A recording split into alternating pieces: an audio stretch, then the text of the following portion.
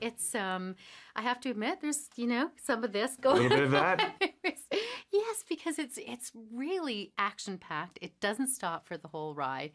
John Wick's a different kind of guy altogether and a different character for you to play. Is he?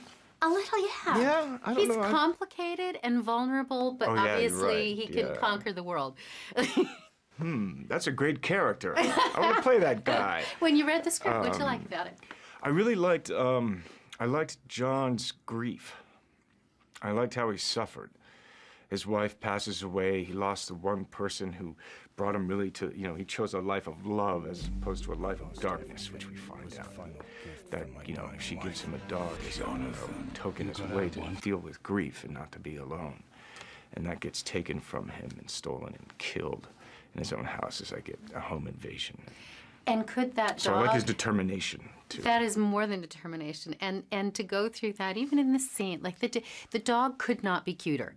No. It's possibly the cutest dog I've ever seen. It's a puppy. I know. Your heart goes out to the innocent little puppy, and then when you see it, you're stomped, and it makes you kind of... I mean, I think part of this film is there is a little bit of a fantasy wish fulfillment, in the sense of being able to physicalize or have the power that John Wick does. I mean, it's part of what the fun of the film is, that you can say, yes, I hate those people, and, you got to get them back, And then I think hopefully you kind of empathize or go along with the ride for as John Wick is trying to kind of reclaim his life. So what about the stunts, the action-packed stuff that you have to do? Yeah, I did a lot. I had a couple of months of training, and then we were doing some judo and jiu-jitsu. The filmmakers wanted to do long takes so that you see stuff happen in front of you, and that so there's not a lot of cutting and stuff like that. So they gave me, I got some great teachers, and so I was able to do these long takes.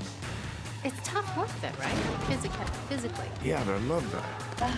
It's fun. But if they're longer takes, you're exhausted. Yeah, which is even more fun. It's gotta be intense, right? It's gotta be intense. What's Carfu and Gunfu? Carfu is, I had this great teacher, got to do some driving, so I'm throwing, 180s, I'm doing some drifting, I'm shooting people, I'm drifting the car.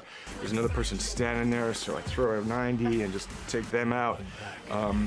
People get hit by, knock people over the car, and I shoot them through the roof, and then, so that's Carfu. And then Gunfu is where you're using some some tactics and some techniques that transition into jiu-jitsu or transition into judo.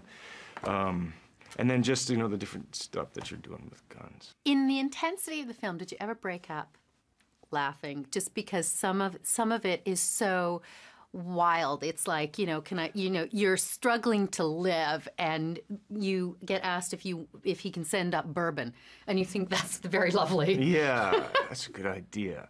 Yeah, there's humor in the film, so. In a nice kind of original way. It's like this counterpoint to the intensity of the action, and then the humor I found tasteful and